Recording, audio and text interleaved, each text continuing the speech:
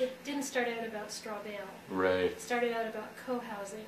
In 1994, I met a fellow, I can't think of his name now. He lived in the neighborhood where I was doing community development, and he was the head of the Ontario Co-housing Coalition. And he, very soon after I met him, got moved out to Saskatoon because the city of Saskatoon is actually developing co-housing. Mm-hmm. So he went out there to work out there. Anyway, I got interested in co-housing because I was in my 30s, I was single. There aren't too many white knights, often for a woman like me. So I was very concerned about equity and renting and what was I going to do. I see too many women at age 60, they're still renting, and I think what happens when you cease to be employed, you know. And rents don't go down. I mean, I don't know if you've noticed, they just keep going, they go up. Yeah. So I was concerned, so I started talking to a bunch of single women friends about co-housing. Grace had been looking at condos and stuff along the waterfront and everything, and I think she was finally kind of seeing the reality. I mean, she's older than the two of us. She's in her 50s now, so she's about 6 years older than me, I think. And I think it was finally coming home to her, the reality of the equity situation. I mean, she did a pretty decent job at that point, but it was social work. It was, you know, 45 or 50, I think it was no more than 45 a year or something. I think more than that, no. And, you know, all of a sudden buying your own condo and everything, it's like, oh, wait a minute. You know? And here I am turning 50 soon and I don't have anything. You know? So, yeah, somehow that all, and then we weren't going to build. Sort of number one was economic in a way? For me, it was economics, for sure. And so then we were going to renovate, because I was very committed, because my work is urban, and I was very committed to staying in the city. And I lived in High Park, and we were going to try to find a house in High Park, an older one, and renovate. Well, we were a year or two too late for that, because, I mean, there's beautiful big old houses in High Park, but that's just when the prices started to rise, and everybody was renovating their houses and selling them. So we'd walk into a newly renovated house, and Beth would slowly sink to the floor. Yeah. Because of all the off-gassing. Yeah. Because they would have just renovated, and they would have put in all this new material. You know, $250,000 worth of renovation. Insulation. And we'd be standing there thinking, well, we'd have to rip that all out. Oh, that's right. You know, and then put in another $500,000 worth of something. Yeah. So finally, the agent, the real estate agent, said, you guys need to build your own house. And he sent us to 5 properties here in Mississauga one rainy Sunday evening. And we were all in tears at the thought of living in Mississauga. I know Hazel wouldn't believe that, but we were. And because it meant leaving the city and coming out to Mississauga. And my 2 criteria were shopping within walking distance and transit. And in actuality, the transit's better here than where I lived in High Park. And I can actually get more here within a mile and a half walk than I could in And then right away started designing? Or? Actually, yeah. The day we closed, we had a picnic out here on the property. I mean, we hadn't even legally owned the property. You know, we carted out a picnic table on top of Martin's car and had a lunch and started designing on the site. Because I was very committed to designing on the site. Yeah. You don't start designing from plans, you start designing on the site. And so we came out and started doing that. That's Martin's preferred method too. He said, yeah, we go do that. So he said, So, hey, yeah, sure. Well, we were all committed to Christopher Alexander, right? And his name again was? Christopher Alexander. He's an architect who... the timeless way of building. The pattern language is probably the most important one. Yeah. He taught at Berkeley. He's retired now, lives in England, but he taught at Berkeley in the 70s. He wrote that in the late 70s. And what he did is, he's a very, very brilliant man, graduated from Harvard and everything, but a very humble man in many ways. And he spent a lot of time after his Harvard education observing what people really liked around their buildings and towns and all over the world. What were the common patterns that people preferred? And then he put together the book. His comment on the book now is that it isn't that they so much missed patterns, but they missed giving people a sequence so that people could think through how to put things together. But that covers everything from how you would put together a town to how you would put together your house. And so we actually bought copies and kind of been through it, actually. Now it's interesting, most architecture schools would utterly disdain Christopher Alexander because he's not a modernist, he's not, he's not wedded to an aesthetic style, he's all the things that people like the architecture school where I went at U of T just hate, they just can't stand him. He's too people-oriented. He's too people-oriented, and he's too humble. He's the only architect I've ever heard talk about God and talk about having to make a decision in context to the Creator. So he talks about, not in that book, but I've heard interviews with him, he talks about how if he's deciding how to build a pillar or a column, and he has to decide on the base of the column how wide it should be or what it should look like. And so the interviewer said, well, how do you make that decision? And he said, well, if I can't make the decision, at some point I'll think to myself, which way will actually honor God more? And that's how he makes his decision. Well, I mean, architects as a whole have no use for the Creator, for God. Humility is not a word in their lexicon. So, they just can't stand him. His latest book, he did a series of books recently on the nature of beauty. And you're not even allowed to talk about that in architecture school. Everything's interesting, but nothing's ever beautiful. And he talks about, a typical architect, he's also into mathematics, and so he talks about kind of, over the ages, what are the characteristics of the things people find beautiful. And he did a lot of experiments. And he found that actually there are about 15 characteristics that people consistently find are a part of beautiful things or pictures or objects. And he found it over the years with his students. They always came back to the same 15 aspects or patterns or characteristics. So he's written a book about it. I haven't read it. But of course that's the kind of thing that would go completely up the nose of the architecture profession, So, so we thought a lot, and I think one of the reasons some of the more successful aspects of this house are thinking through a lot of those patterns. All of us have bed spaces. We don't really have bedrooms.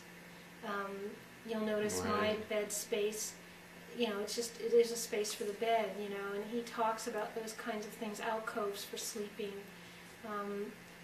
In my downstairs, you'll see there's windows on 3 sides of that room, and he talks about having windows always on 2 sides of the room because of how it makes the light work better.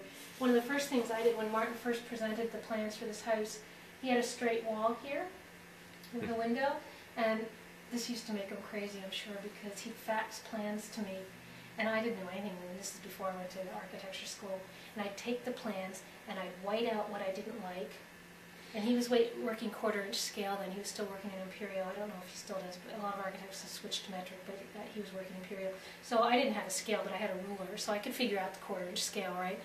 And I'd draw in the way I liked something, and I'd fax it back to him. And then he'd fax it back to me with his stuff, and I'd white out all his lines again, draw it out, fax it back to him. Anyway, that went on for months. But and the things like strawbale and solar panels and we already knew we were going to do all that. It was strawbale from the get-go. Because we'd already had that conversation with Brian. So we had lunch one day with a friend who became the first construction manager, and he was into strawbale. They mentioned it to us. That was Brian, who we work with. Yeah. So, that was something I knew about already as well. So. Yeah, so it just became an assumption that it would be strawbale. And the solar was always an assumption. Yeah. Always. Well, partly because we were trying to do a healthy house, meaning not just a non-toxic chemical house, but also healthy in terms of how you interact with it, and healthy in terms of how it interacts with the environment. So straw bale is a healthy way to, partly to get really good insulation, which is good environmentally, and partly, of course, to use up a waste material. We were so naive when we walked into it. We did not know a thing about Mississauga and how it would handle us. I have to say my housemates were more naive than I was. Very much so. Because was that important to be, or like if we submitted the plans in August '98, and they said, well, 6 to 8 weeks. So everybody sat back, and I kept saying, they're never going to approve this house. They're never going to approve this house. So 8 weeks came and went, 12 weeks came and went, We 4 kept- months came and Well, went. we kept doing things, you know. Martin kept trying to give them information. Well, it was like 6 months into it when they all of a sudden called us out. Did they call Martin? Saying, there's straw in these plants. We're going, yeah, that's been there from the beginning, you know. Well, it took them 6 months to realize it was a custom house, for heaven's sakes. Yes. By that time, I mean, 3 months into it or 4 months into it, I said, you know, we should sell this property and go further out because we would have less problem. And so somehow I knew Mississauga was going to be a problem, but everybody else, including Martin, was like, oh, they'll get it, and we'll have no problems. So I'm going, well, No, I figured we were expecting some problems, just not as many as we got. oh, it was amazing. Mississauga was never going to let us build this house if they had their way. It would never get built. And I don't know why. I mean, I don't know what their problem is, quite honestly. I wrote Hazel I wrote Hazel 2 letters last fall. And I said, you know, that's much recent. Not while we were building. Yeah, I said, you know, you advertise yourself on your website as a green community. I said, so here was our experience in building the house, and here's some other issues I have with all that. And we got a 4-page letter back from Hazel, which was so irrational. I read it out loud to Beth the day it came. We couldn't believe it. It was totally irrational, very defensive.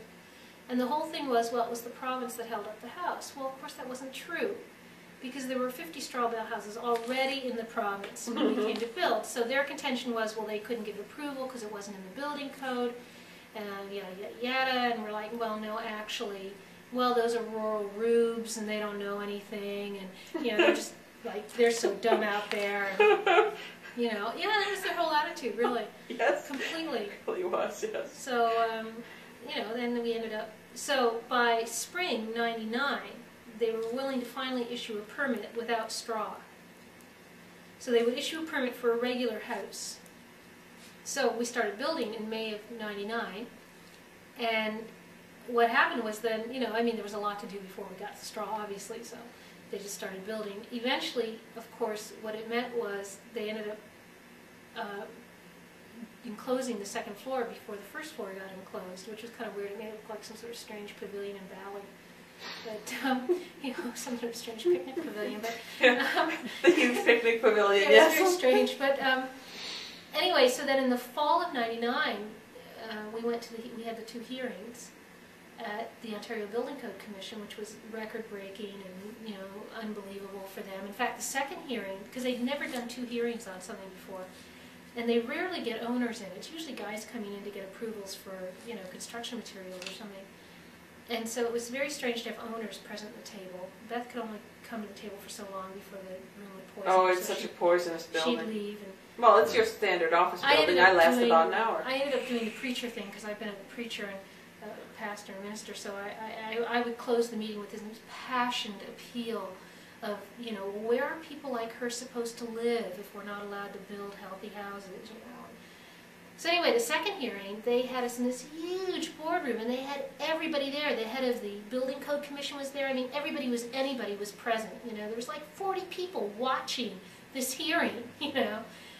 The scary thing was we found out that we, the owners, understood the physics of the building better than the engineers who were heading up the Building Code Commission tribunal. You know, it was really scary because they just didn't understand the basics, you know, of the walls, because they're breathing walls, right? And they did not understand the basics of how moisture moves through the walls and how air moves through the walls. And well, you see, they had been taught, of course, that you shouldn't have anything moving through the walls, and you wanted to fight that as much as possible when they were going to school. So when we came along and started reading about a breathing wall, we went, oh yeah, that sounds great. And they look at it and go, you're kidding, what, huh? Our domestic hot water also gets heated on the roof. So that there's a solar hot water heater? As well as the solar electric. So the gas is a backup, right? Yeah. Oh, so it's all on the same circuit or whatever, solar hot water. In the winter, of course, it would be mostly gas. More gas, yeah. But then there's also like sort of passive solar coming in. There's passive solar, of course, because of all the mass, but there's also, we do produce our own electrical energy on the roof on that end, right? We have the unisolar strips. Yeah. Yeah, so we produce have a little trouble with here. A third of your electrical. I've realized how difficult it is to communicate spatial realities to the average person. First of all, I mean, in a lot of countries, people build their own space all the time, would think nothing of it, and if they didn't build their own cottage, they would at least be renovating it or expanding it, but they do it with their own hands. And so there's, I think, an intrinsic understanding of spatial reality and spatial design. Not that they would use that kind of language, but it's kind of intuitive. But in our culture, we're very separated from it. I mean, people go and buy, they think that's a custom house. You know, those are custom executive houses, and so they slap down their $500,000, and, you know, okay, they get to pick what color corian they have on their counters, and you know, do you want your bathroom on the left side or the right side, and who really cares anyway? But people have no real sense of materials because all they get is drywall, and they have very little sense of space. They haven't a clue what it means to design space. And I think people are also very disconnected about how they live in space. And if you're going to build something and design something, you have to be very, very clear, if you want it to be useful to you anyway, about how you live in the space, how you use space, what kind of space works best for you. And I think that is not something people know, because what people do in our culture is they buy a house they like, maybe it's because it's pseudo-Tudor or it's a mock French chateau, and they fall in love with that, and well, it's okay, you know, it's got 5 bathrooms, and that's what we want, and it's got this and it's got that, and that's what we need, and it's got the sunroom and the morning room and the breakfast room, and yeah, dear, that's the house I'd love to have. And, but it's not because it necessarily works for them. They adjust themselves to the space. But when you actually have to design your own space, you have to think, well, how do I adjust the space to me? Which means you have to get really, really clear about some things that we aren't very clear about in our culture. And that's true whether it's strawbale or anything else.